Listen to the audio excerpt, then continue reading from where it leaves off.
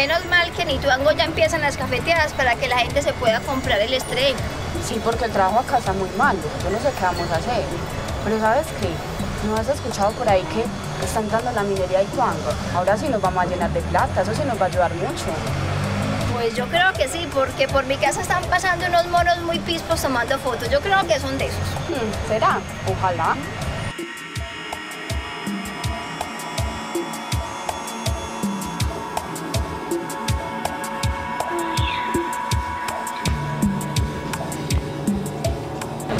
Partner, I got all licenses. We need to do a work here.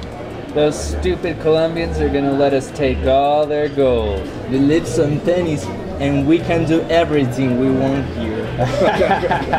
Cheers. María, qué ilusión. Ya vimos la casa que vamos a comprar a cambio de la plata que nos dieron en la mina por nuestra tierrita. Ay, ¿será que la mía también me la pueden comprar? ¿Cómo así? Es que estás viviendo claro que ustedes de qué mina están hablando.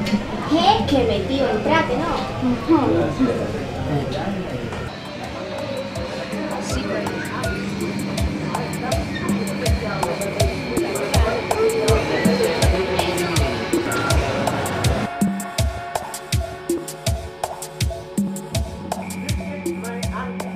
Caballero, o pensamos, o dicen,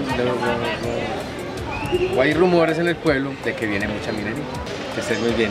Buena tarde.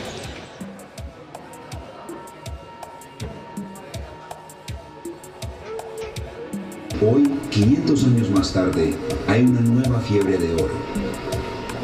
Eso, la minería es cosa, a veces produce pues bien y otras veces, hay veces que uno queda viendo plata y la esperanza en otro corte, volver a recuperarse. Pero los mineros no están enriqueciéndose. Una persona desembarqueando se saca el día en 40, 50 mil pesitos. No solo contaminan las aguas, sino que también destruyen los hábitats naturales.